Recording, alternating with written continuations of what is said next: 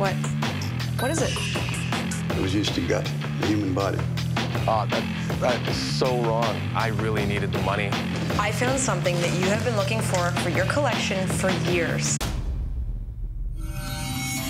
My name is Steve Santini. I buy and sell the darkest, most gruesome artifacts on the planet. Welcome to the dark side.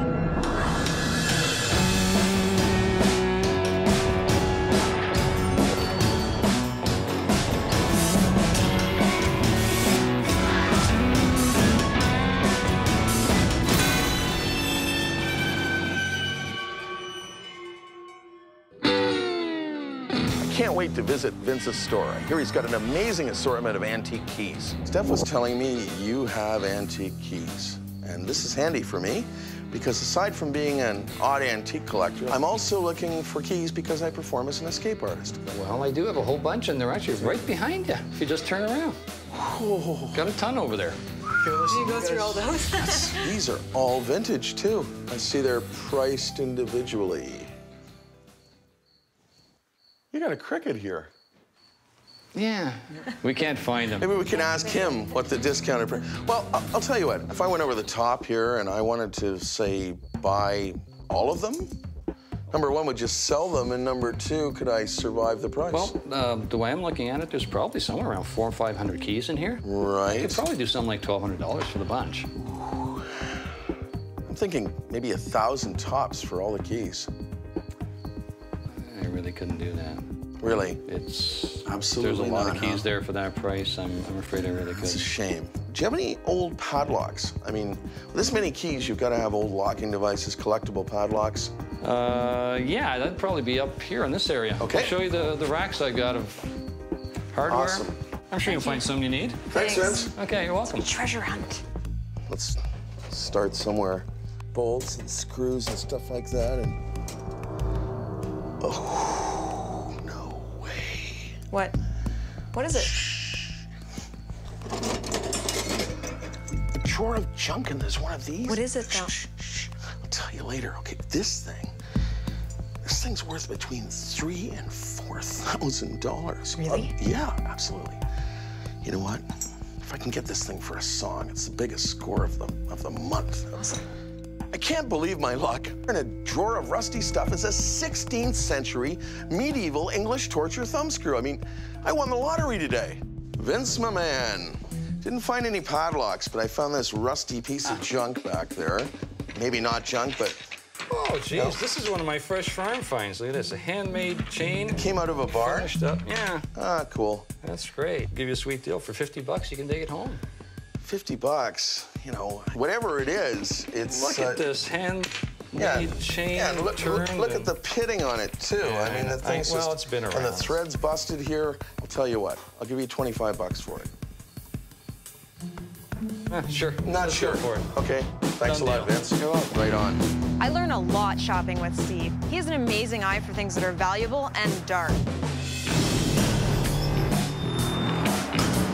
Hey, Rob, how's it going? Good. Mail call. Mail call. All right. Ah, I've been waiting for this. You never know what's going to show up in the mail. It's like a twisted Christmas every day. This is a native axe head, and it's made of flint, and the knapping, which means the chipping on it, is totally authentic. And I got it from an online seller that said it came from a dig that happened in the Gananoque region in the 1800s. Yeah. It's either a tomahawk head, a war axe head, or it's some sort of a scraper. I mean, but sure looks like an axe head to me. So that would put this with the Mohawk people. Yeah. It is. If I'm not mistaken, these are bloodstains. Blood stains? I'm Métis, which means I'm part French and part native. And this object, I take seriously. This is very powerful. What are you feeling there, bud? Courage, honor, fear. It's quite the piece. It is. Your hands are shaking. You okay? Yeah, I'll be fine. Okay.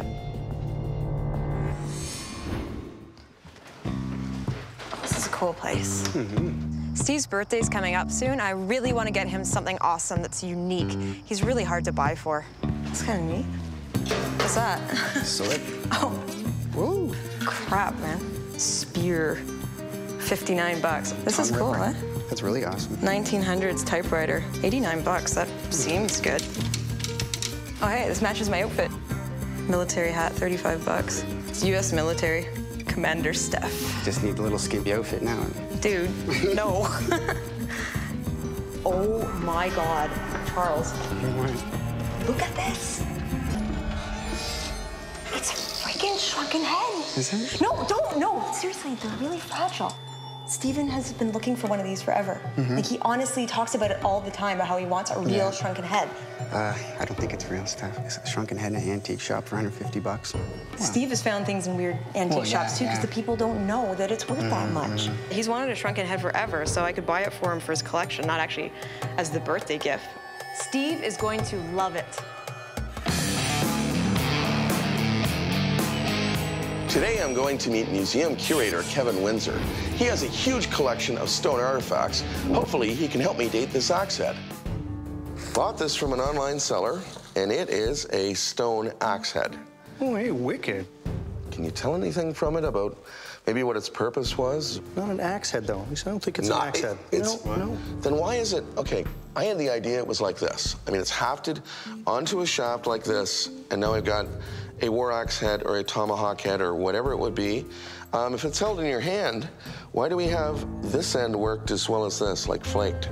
Yeah, I don't know. I mean, it's not like anything I've ever seen before. My best guess would be that this would be a skinning stone, something to work animal hide. Right. That you would rub it through this way. Well, this is attributed to the Mohawks, which are what, 1300 AD? Yeah, basically. around there. This is going to predate that. Predate that? Yeah, this is about 8,000 BC. No way. It's possible. Don't points that are paleo, buried in the ground for long periods of time, don't they, like, somewhat lose the facets to the nap? No, not at all. This one here is 8,000 years old, and you could probably still cut your dinner with it. I paid 800 bucks for this thing, believing it was a warrior's axe head. Now I find out it's some sort of stone tool. What is that, by the way, that stain? Could it be dry blood? It could be. I mean, it could be dried blood, could be animal grease. You'd probably have to take it to some sort of medical expert. So it could be tested? Yeah, definitely. What do you think the hook is? This is an odd thing here. I've never seen anything like that before on any of the pieces. See, my opinion of the hook is that it was used to gut a human body. So you believe this is a war axe? I don't need radioactive whatever the hell it is to tell me exactly what it is. I know what it is. Biker Rob thinks this thing is a war axe. The seller sold it to me as a war axe. Kevin believes it's 8,000 BC and it's a hide scraper. I really don't know what to believe. Hey, Steph. What's in the box? I found something that you have been looking for your collection for years. Awesome. Cool. Let's see. Just be careful with it, because it's really rare. Really rare. It's...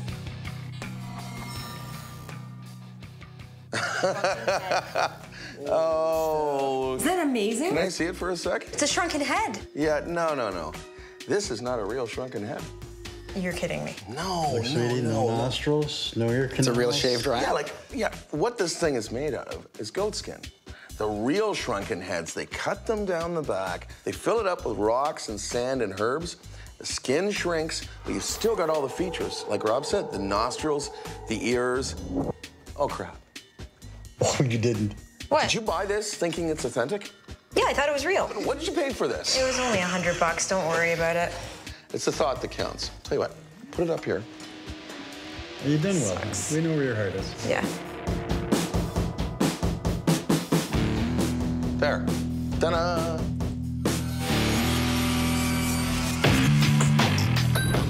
It's quite the place. I mean, everywhere you look, there's stuff. It's fantastic. Wow.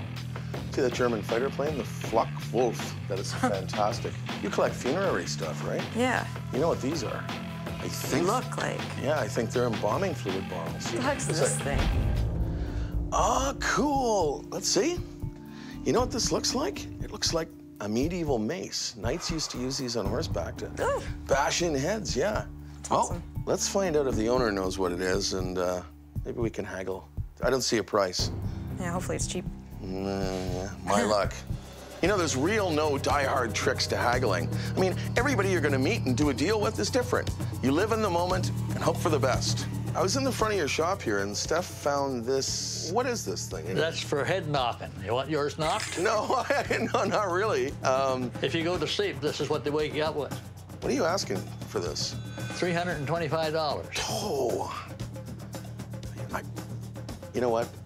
I don't mean to offend you, but if this thing were medieval, I would think the carvings would have been somewhat worn and we'd have more of a patina to the wood. I mean, think of it this way. I'm educating kids with this about, you know, the medieval times and stuff. So it's not for profit. I'm not going to resell it. It's for history lessons. Don't forget, I hear that every day. It's either for some class at school or some theater's putting on a show or something, and they need that just for a stage prop. You know, this goes on and on and on. What are you offering? I was thinking, you know, $50. How about that? As a replica. Well, I'll tell you. You're never going to get that for $50. Not from me, anyway. Try again. Oh, I can go to 75. Oh, aren't you the happy one? Well, I don't think you went from $3.25 to $75. I don't think so. I'll give it to you for $1.25. And that's it. No more complaining. Dig out your damn money and pay me. It's hard to haggle with a man that's holding a mace in his hand. Okay, 125.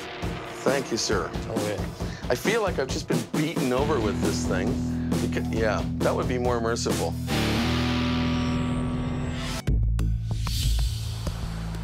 We have a very unusual artifact here. It's an ancient axe head or stone tool, and we're not quite sure how this thing was used. Okay. But one thing that seems pretty persistent on the working edge, I think, or the leading edge, is a dark discoloration. That's the biggest topic of speculation among my people and other experts. Okay. There's no speculation, it's human blood.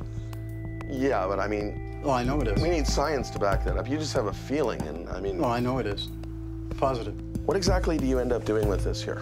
Okay, so the first one that I'm gonna do is called hemodent. And what hemodent is, it's just a color indicator for blood. So all this is gonna tell me is if that, in fact, is blood. We're looking for a blue-green color. The anticipation's killing me. This test is telling me that it's a negative for blood, so the blood could just be denatured. Is there any other test you can do that's maybe more sensitive, that's more specific, that, you know, kind of as last resort? Yeah, I actually have one more test. This one's called Blue Star. It is used to detect latent blood, and that's blood that we can't really see, so it is highly sensitive. I do need the lights off for this because it will glow.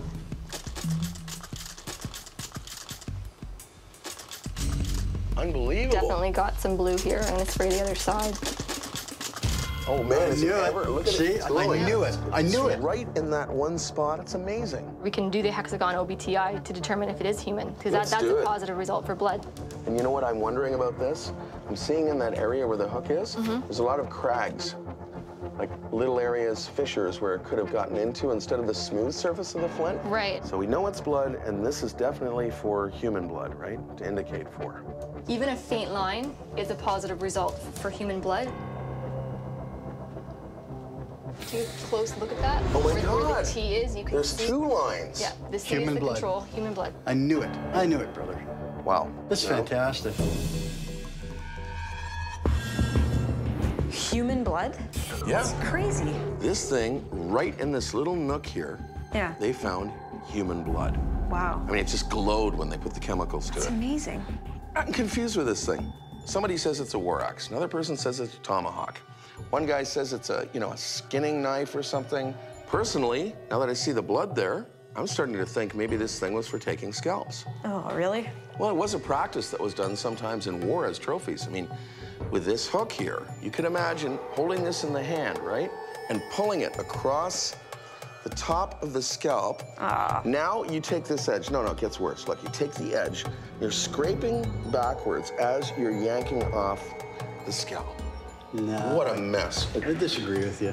You know, it's a war axe. It's for gutting. Visceration. Right out of I did some research, right, on the seller's original story. Okay. He said there was a Gananoque dig around 1887. Right. I just keep getting the same thing popping up, and it's a dig that took place on a burial ground. Ooh, that's not good. It's Mohawk. Is there an issue with burial ground? What happens with that? Well, I mean, on this dig, you know, they found weapons, they found stone tools, they found, yeah, bones, clay vessels that would be buried with the dead. Well, I know one thing, guys. If this is from burial ground, it's got to go back. I've got money invested in this thing, you know, but I need more information. How can we take something back? We don't even know what this is. I gotta meet this seller. All right, let me see what I can do. Okay, thanks. Steph finally got a hold of the guy that sold me the axe head. It was tough enough getting him to agree to meet with me, but at least I might get to the bottom of this story. Steve? Yeah, hey. I need to know more about this piece. You said it came from a dig near Gananoque in 1887. That's not enough, man. I need more info on this. It just doesn't feel right. My great-grandmother, she knew someone who lived on Tidd's Island. And she was a little girl after the dig. It was given to her. Tidd's Island? Yes, and it's been in the family ever since. Look, man, I've been doing my own research. Tidd's Island was a Mohawk burial site. This thing would have come out of a burial mound. That is so wrong. I really needed the money, and to guarantee the sale, I left it out of the information. I'm sorry. The guy came clean, and I know the true story, but you know what? It doesn't really matter. You just don't buy and sell things from burial grounds. It's not done. And now it falls on me to make it right. I picked up an old pair of thumb screws at an antique shop on a hunch. These things could be worth a lot of money. I'm gonna have my friend Rob the blacksmith take a look at them and tell me what he thinks. To me, that looks like a torture finger or thumb screw. No, this is a casting. This is a casting. A casting? It's not forged? Was it forged? It certainly seems to be a casting to me. When I first examined the thumb screw, it became apparent to me almost immediately that it was a casting. It was not hand-forged out of wrought iron. This piece had been cast out of several components. Even the thread, you can see why it broke is because it's cast. It's very brittle, so it wouldn't have had a whole lot of toughness to it. When did people start casting material? Like, It wasn't really until the 1800s and the Industrial Revolution that cast iron really took off. And a piece like this would have been stronger made out of forged wrought iron. Right. Okay, what about the threads? I mean, they seem very fine. It looks to me like a 3/8 course.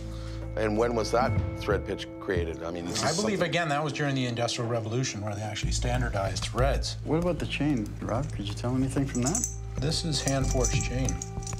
So the chain is forged, the piece is cast. This chain could have been added at any point, so this, okay. I can't use it as any indication of the age here. Have some serious doubts about authenticity on this particular piece. It's still a pretty cool piece for what it is. Mm-hmm. It's a wall hanger to threaten people with. Yeah. Yeah, good stuff. Good fun. Now I've got a $100 medieval thumb screw replica. Well, it's not all lost. I can take it to medieval fairs and show it to kids. It's still an educational piece. We called up the chief of the Mohawk tribe and told them what we have. They take this issue very seriously, and we're happy to set up a burial ceremony. The ceremony began with the Mohawk Thanksgiving address, which is the tradition of our people, to give thanks for all the elements of creation, whether they're on the land, in the water, or in the air. We are dependent on those elements for our survival, and those elements are not dependent on us for their survival.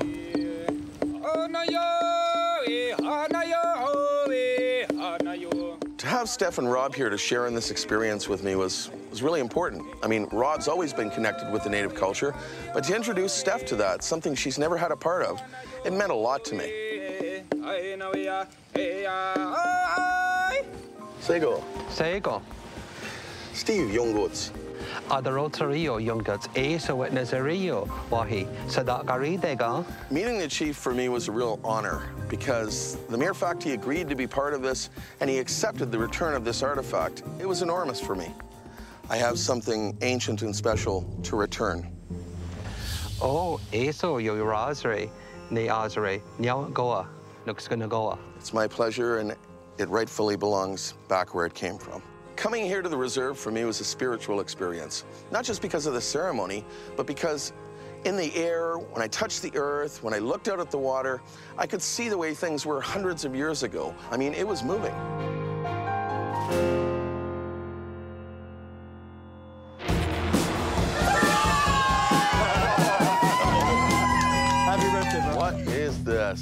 hardest person to buy for.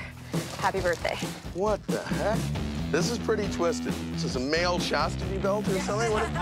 It's a Victorian, arm at the size, leather straitjacket. Beauty, isn't it? It's a custom made for you by a leathersmith. You got this custom made? Yep. Yeah. I hope it fits. I don't feel like it's my birthday anymore. There you go. Oh, give it a good yank. Okay. There's no slack in this thing. For more information, go to oln.ca.